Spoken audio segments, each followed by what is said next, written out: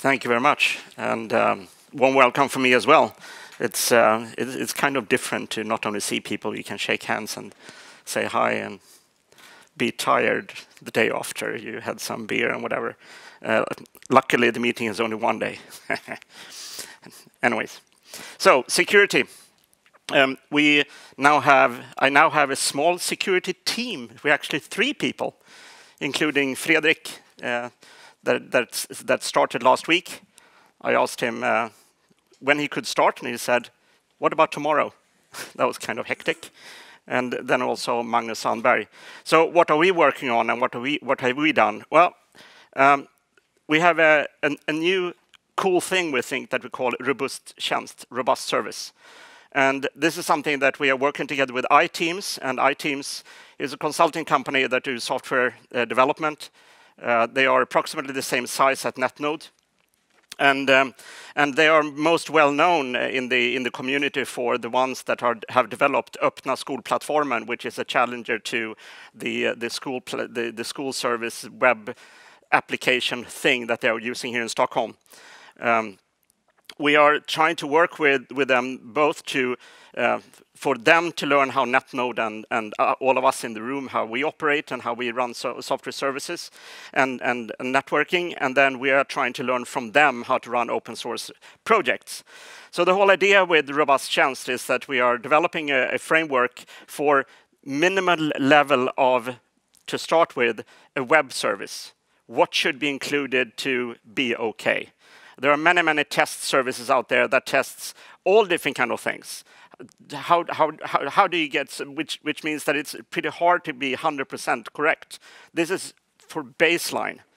And we have developed this in a way so that it's quite easy to add new services. Myself, I'm not a programmer. I don't know much about Docker and orchestration.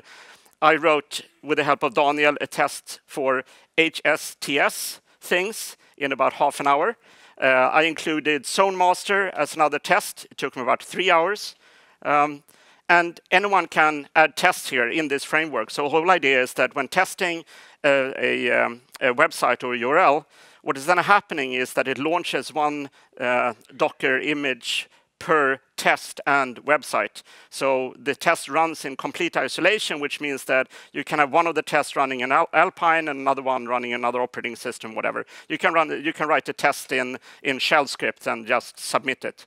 So this is actually, the architecture is kind of cool. And the whole idea is to give the ability, or what we are thinking about, because this is a community-driven project, the whole idea is that maybe it is the case that a website should be able to get sort of padlock or some kind of okay, and this is an okay website, or name and shame lists, and we can do all different kind of things. But the most important thing is that anyone can also download just the test, and you can run it from in your terminal window or whatever. So you don't have to have the whole framework to be able to run the tests.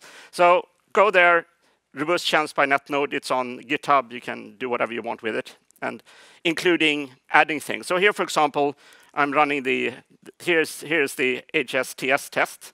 It's just a shell script that on curl. That easy, and you can just run it in Docker on your own and test any kind of URL. So how do you contribute? Well, you just go to GitHub, you clone the project, and you do a pull request. Easy.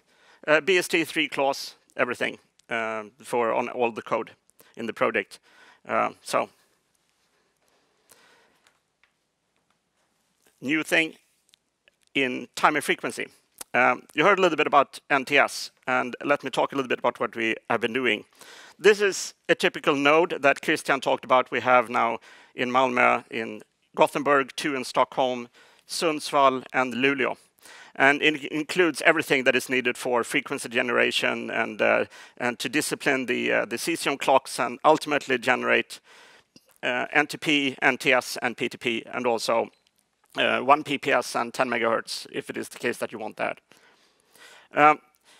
We have implemented NTP on an FPGA already some time ago.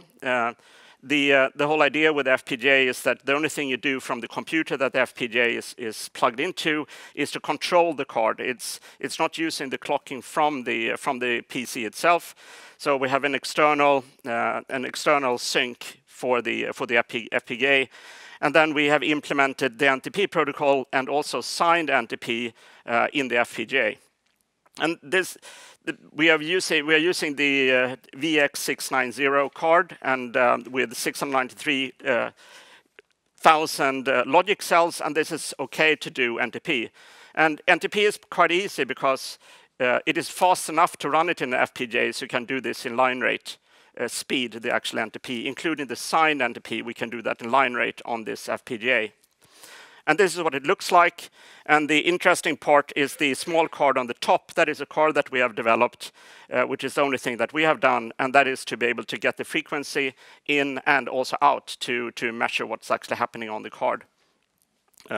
So this is the, and then you have 4 10 gigabit ports there to the left. So this is the one we use for NTP.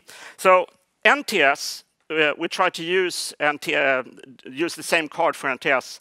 The thing is that the crypto, the AES-SIV is a little bit more complicated crypto algorithm, so you can no longer do that in wire speed. So so suddenly we need to be able to do the encryption in parallel. And when we want to do things in parallel in FPGA, you need many more blocks to be able to buffer all the ongoing parallel like threads in the FPGA. So unfortunately, we could only handle about 3.5 gigabits per second on this card, which is not what we wanted. We want to be able to actually do 10 gigabits per second. So we need a larger FPGA. We have been looking at the Vertex cards because that's a family of cards we like. So we started to look at the larger FPGAs and we compared a couple of them, and we fell in love with the VU9P card. We bought a couple of cards which looks like this, which is the evaluation board. The CPU is, or sorry, the FPGA is under the heatsink there. So the same kind of a new daughter card for the frequency to the FPGA, but as you might see on this card, it's actually pretty big. So we are currently looking at how to actually implement this and put it into production. We have NTS up and running on this card, but it's not really in production yet, if you understand what I mean. But we have it up and running, so it's possible to be used. We have written a couple of blog posts on best practices, both how to use NTS and NTP as well, because we have seen that people don't really know how to configure NTP in their host. So we have written a couple of blog posts on that as well. And if it is the case that you also feel that you have something to contribute and have things posted, please not only come with ideas. We're also happy to see that you can also share your experience if you want to. We can help with that. Thank you very much. And now over to Basse.